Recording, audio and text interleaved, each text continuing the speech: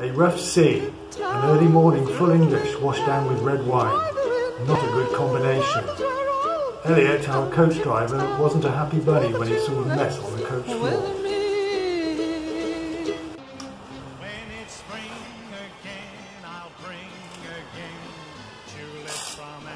I know, I look better with a mask on before you say it.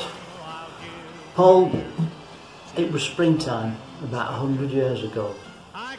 You phoned me up and said Hebden Bridge Liberal Club are organising a trip to Amsterdam to visit the tulip fields. Did I fancy coming along? Well, being the keen botanist I am, jumped at the chance. And, Paul, do you remember how many of those damn tulip fields we actually saw? Yeah, you're right, none of them. Not a one. We were just a bit too busy enjoying ourselves in Amsterdam. I'm sorry I can't be with you in person, but unfortunately I'm stuck out here in Spain. It's a bugger. Just in case, Paul, you think you missed out on that trip to Amsterdam in any way, I did get you a little present.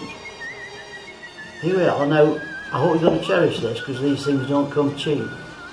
I'm going to carefully bubble wrap it and I'll bring it back to the UK for you. Paul, you're a great pal and I'm truly honoured to be your friend.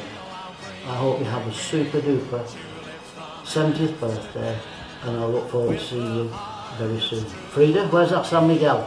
Here it is! Happy birthday! Cheers, Paul. All Cheers. the best. All the best with you. Bye. Bye.